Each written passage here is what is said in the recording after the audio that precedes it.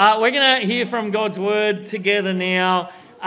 In case you're wondering, we are reading the same passage as last week. If you're like, Brad's just doing the same sermon as last week, that's right, I am. No, I'm not doing that. Different sermon, same passage. I'm going to invite up Mira to read the Bible for us. We're in Genesis chapter 1. It's page 1 of your Pew Bibles. Genesis chapter 1, verse 1, all the way through to chapter 2, verse 3. Thanks, Mira. Give people time to shuffle pages. In the beginning, God created the heavens and the earth. The earth was without form and void, and darkness was over the face of the deep. And the Spirit of God was hovering over the face of the waters. And God said, "Let there be light," and there was light. And God saw the light was good. And God separated the light from the darkness. God called the light day, and the darkness he called night. And there was evening, and there was morning, the first day. And God said, "Let there be an expanse in the midst of the waters, and let it separate the waters from the waters." And God made the expanse and separated the waters that were under the expanse from the waters that were above the expanse. And it was so. And God called the expanse heaven. And there was evening and there was morning the second day. And God said, "Let the waters under the heavens be gathered together into one place, and let the dry land appear." And it was so. God called the dry land earth, and the waters that were gathered together he called seas. And God saw that it was good. And God said, "Let the earth sprout vegetation, plants, yielding seed and fruit trees, bearing fruit in which is their seed, each according to its kind on the earth." And it was so. The earth brought forth vegetation, plants, yielding seed according to their own kinds, and trees bearing fruit in which is their seed, each according to its kind. And God saw that it was good. And there was evening, and there was morning, the third day. And God said, "Let there be lights in the expanse of the heavens to separate the day from the night, and let them be signs for signs and for seasons, and for days and years, and let them be lights in the expanse of the heavens to give light upon the earth." And it was so. And God made the two great lights, the greater light to rule the day, and the lesser light to rule the night, and the stars. And God set them in the expanse of the heavens to give the light on the earth, to rule over the day and over the night, and to separate the light from the darkness. And God saw that it was good. And there was evening, and there was morning, the fourth day. And God said, "Let the waters swarm with swarms of living creatures, and let birds fly above the earth across the expanse of heavens." So God created the great sea creatures, and every living creature that moves, with which the waters swarm, according to their kinds, and every winged bird according to its kind. And God saw that it was good. And God blessed them, saying, "Be fruitful and multiply, and fill the waters and the seas, and let birds multiply on the earth." And there was evening, and there was morning, the fifth day. And God said, "Let the earth bring forth living creatures according to their kinds, livestock and creeping things, and beasts of the earth according to their kinds." And it was so. And God made the beasts of the earth according to their kinds, and the livestock according to their kinds, and everything that creeps on the ground according to its kind. And God saw that it was good. Then God said, "Let us make man in our image, after our likeness, and let them have dominion over the fish of the sea, and over the birds of the heavens, and over the livestock, and over all the earth, and over every creeping thing that creeps on the earth." So God created man in his own image. In the image of God he created him, male and female he created them. And God blessed them. And God said to them, "Be fruitful and multiply, fill the earth and subdue it, and have dominion over the fish of the sea, over the birds of the heavens, and over every living thing that moves on the earth." And God said, "Behold, I have given you every plant yielding seed that is on the face of all the earth, and every tree with seed in its fruit. You shall have them for food. And to every beast of the earth, and to every bird of the heavens, and to everything that creeps on the earth, everything that has the breath of life, I have given every green thing food. And it was so. And God saw everything that he made, and behold, it was very good. And there was evening, and there was morning, the sixth day. Thus the heavens and the earth were finished, and all the host of them. And on the seventh day God finished his work that he had done, and he rested on the seventh day from all his work that he had done.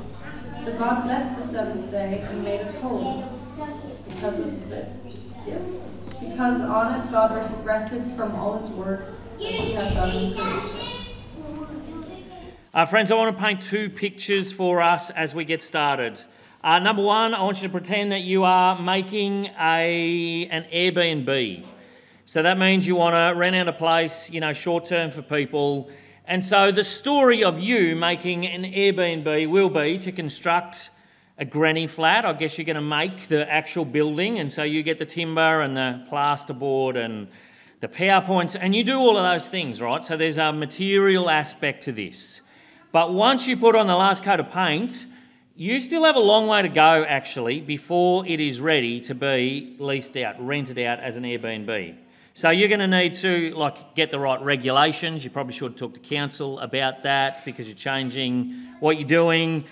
You should get nice photos. You need someone with a fisheye lens to come in and take nice photos, make it seem like a bigger room than it actually is, to put on the internet. So people come along. You need to talk to Airbnb themselves and, get affiliated, whatever that means. You need probably insurance, I don't know, I guess. And the funnest part is you need to go and furnish it with nice white things. I don't know, there's always white in Airbnbs. I don't know why, but you get those things. You need nice smelling soap. So the soap always smells good in Airbnbs. And you need to get 7 different types of tea leaves. That's an Airbnb thing too.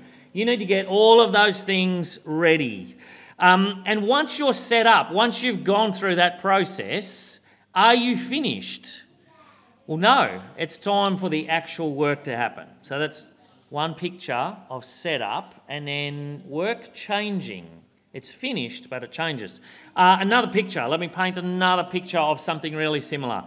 Pretend you're running for president in the US, which is within the realms of possibility for most of us, right? And so pretend you're running for president.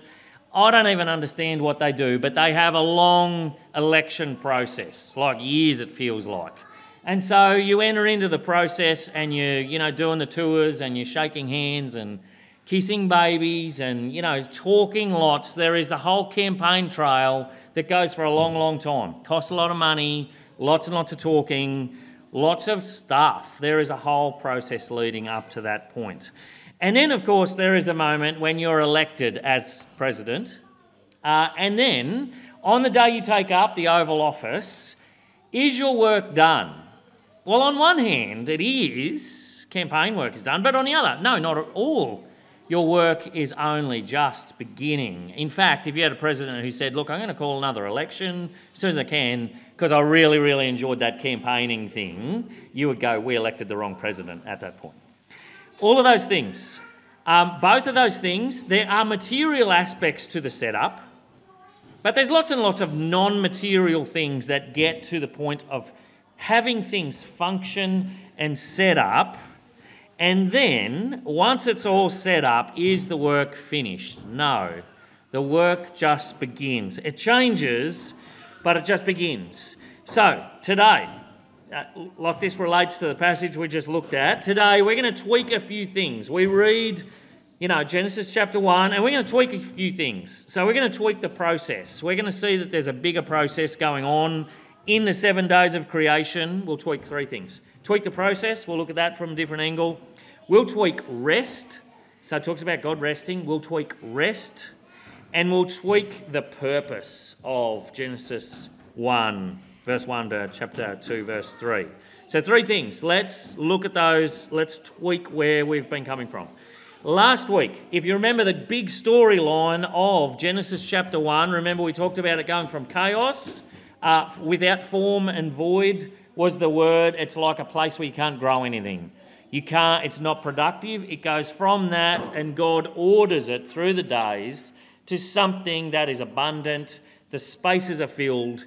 It's complete. It's got tenants in them. Remember, it went from desolate, useless, to abundant, ordered. And we see the humans. Remember the word for, Adam.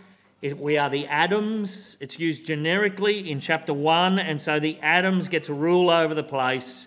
And we finish with that summary verse, and it was very good. Now, does this just tell us that we occupy a particular place and God on the seventh day gets to rest, and because he likes to set a good example, he rested on the seventh day, so from now on we take Sundays off? Is that the point of Genesis chapter 1? You can tell that I'm going to say that seems a little too easy, doesn't it? It seems like we're missing something if we end with the big highlight at the end of day 6 and then God takes the day off, has a sleep in and has brunch. Like that actually doesn't seem like enough. And I want to say, like last week, remember last week I said we are tourists. Even though we've had this text as Christians for a long time, we are tourists in the text, and so it belongs to someone else. We're separated by time and culture and place. And so there's some things that we need to see that we don't necessarily see straight away. So here's what it is. Here's something else going on. When you build a temple, which we haven't done, we haven't built it, I don't think any of you have built a temple before. It's not in our culture, time, place. When you build a temple, you'll spend years getting it ready. You've got to get the large stones and you've got to get the gold and the incense and all of the stuff. But when you finish putting the last coat of paint on the temple, is it ready to go? No. Actually, when you build a temple in the ancient world, you need a whole process, a ceremony, to dedicate it. You need to go from function to, essentially, what was believed, God dwells in this temple. And so you need a process for that to happen. You need it to function, but then you need to dedicate it.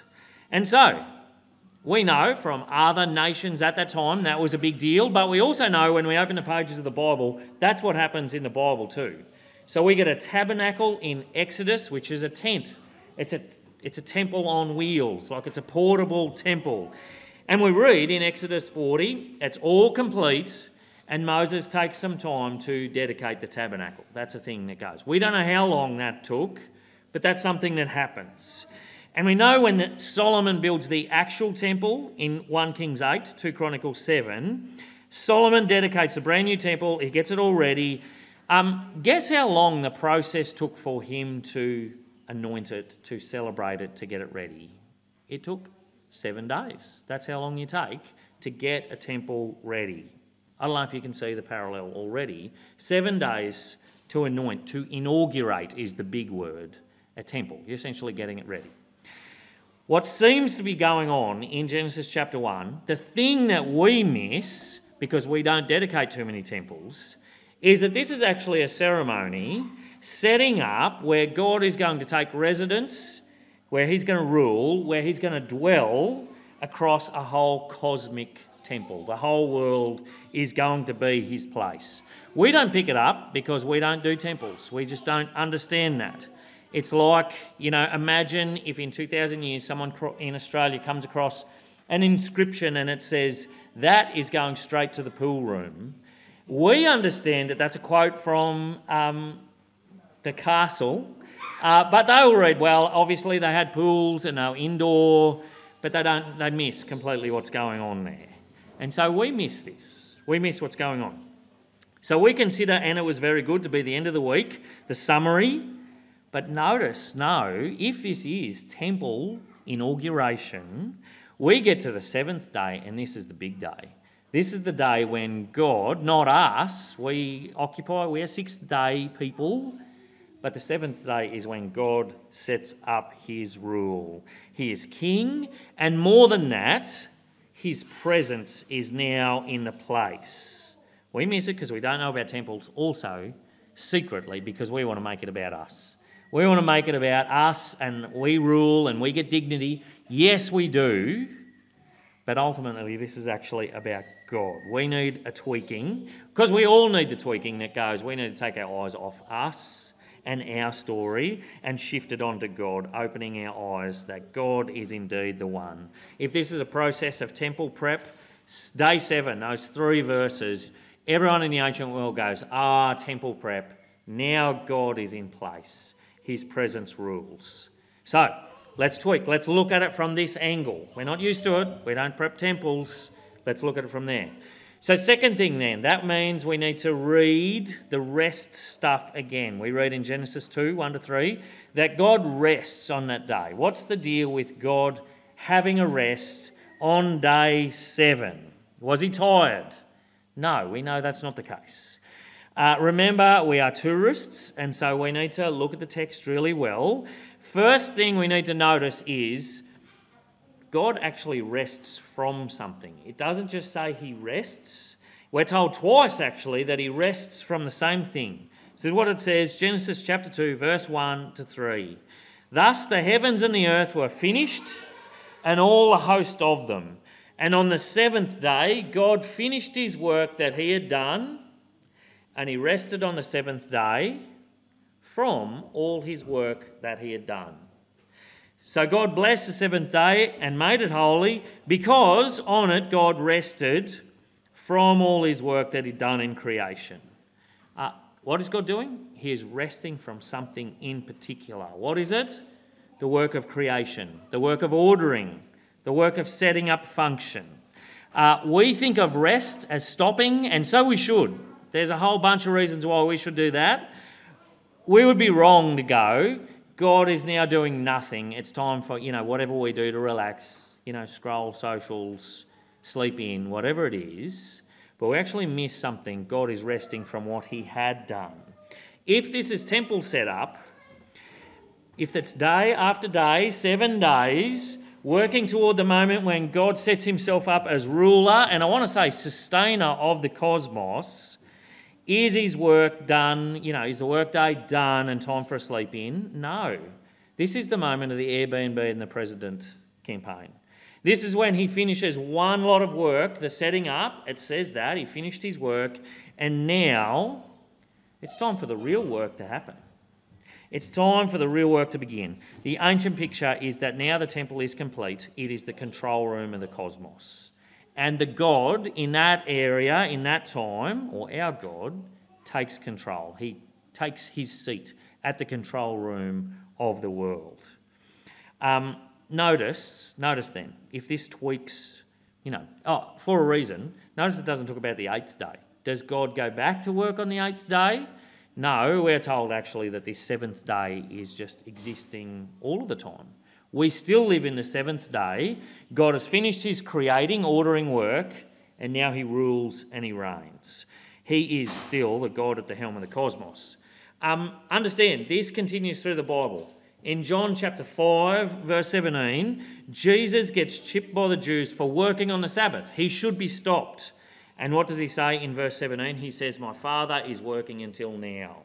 Jesus got the picture of God at the control room, at the helm of the cosmos, and he says, and I am working. Why does he work on Sabbath? Well, because that's what God does. And so we're told that God was at work in one way, leading up to 6 days, and then he starts work in another way. Now, some of you are thinking, isn't God giving us an example? He rested, so we rest. Like, does this mean if God's just working on the 7th day, then we should get on with work too? No, I'm not saying that at all. But I do want us to see this is the best sort of rest for us. We're not God. He is. He can work for 6 days in creation, and he can work on the 7th day in a different type, and he can do that. For us, rest then, Sabbath, Shabbat, as the word is, it is all about not stopping. It does mean we stop, but you do need rest. There is a moment when you do need sleep, and if God is at the controls, our Sabbath, our rest, our stop, is actually about correct relationship. If he is the one that's at the controls, then I can afford to stop and let him keep going. I want to say it does inform our rest, definitely. I've said before, one of the greatest worship acts you'll perform today is when you lay your head down on the pillow and finish all your worrying, all your striving, all of the things, and hand it back over to God for 8 hours when he doesn't sleep or slumber. Maybe it's 6 hours. I don't know how long you sleep at night. But understand, this is telling us that if God is in place, ruling over the cosmos, we can rest. And in fact, that passage that Terry read to us from Hebrews, it's a confusing, hard to follow argument. But part of the reason for that is that writer of the Hebrews is picking up on this idea and going, if we're in the seventh day and God is at the helm, God's in the control room, he says, then resting is like the gospel. That he has done all of the work and now it's time for us to stop. In fact, the greatest rest you can enter into is when we stop running from God or we stop trying to please him and we just go, Jesus has done it. He's actually going to say that's the greatest seventh day rest for us because God has indeed done it for us. Notice, what is this passage doing? It's informing our world, right? It is telling us the way it is. A contrast for us to help. If you watch documentaries, if you enjoy watching documentaries, you put on a documentary, it tells you something true, it's about reality, like that's the power of a documentary, it informs you. But where do we watch documentaries? We watch documentaries sitting on my lounge chair. And so, I don't know what that... Remember, that one where the polar bear's swimming at the end? Does anyone know what I'm talking about? David Attenborough. Does anyone... someone nod, please. Thanks, Jeremy. Not sure. Right, good. And we go at the end, there's meant to be a moment where we take action and I'm on my lounge. Well, that's really sad for the polar bear. That's what we do. Maybe you don't do that. But there is no imperative for us to act. Another sort of video that we might watch, if you go onto a mine site or any sort of regulated workplace, you'll have an induction video. It's like a documentary. It has real live things, but you're not watching that on a lounge, you're watching it on an uncomfortable plastic chair normally, and it is informing you of what life is going to be like when you get up from your plastic chair. It is expecting you to function completely differently having watched it. It's going to tell you who's in charge, what the penalties are going to be from not living that way. It is going to do all of those things. Genesis chapter 1 is informing us there is someone ruling the cosmos. He is not to be trifled with. He is gracious and generous and compassionate, but it means we need to live according to his way. So let's do the last thing, third thing. So if we've tweaked what this week is, if we've tweaked our view of rest, yes, we rest, but God just changes what he's doing. And number 3, let's look at what the purpose of this is. Let's deep dive into it a little bit more. If this is telling us about our world, what's it telling us? Imagine who this is first written to. Who is hearing this for the first time? Genesis chapter 1. We believe that this is first told to those Israelites who have come out of Egypt, out of slavery. They've done the Exodus. We read about it in Exodus. And this is Moses informing them of their world. That's who's hearing this for the first time. Here's a bunch of people who have only ever known what it is like to be slaves. They don't know what it's like to have a day off. They don't know what it's like to have an ordered world. They just do as they're told. They don't know the dignity that God bestows on them.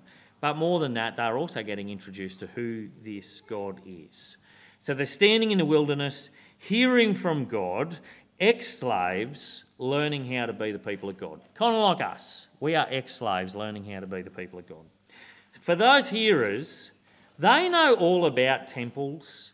They know all about the week, the inauguration, getting a temple ready for a God. They know all about sacred space and God's doing that. That's just the world they live in. They know that all of the other nations have these things. We know that those other stories are dehumanising, that they don't grant the same level of humanity to these ex-slaves. But here they are, and they hear about God and his ceremony for setting up his temple, not in a local place, on the corner of Short Street and wherever the local temple happens to be. They hear about a God who rules over the whole cosmos, that his presence is everywhere. And remember, they've seen this. It's not just talk. They've seen God walk the walk, because he does indeed overturn the superpower of the day, the Egyptians. They're told that God is not some local God. They're told that he is God, ruler, They're told that he is the God at the controls of all things. They're told that we take our place under him.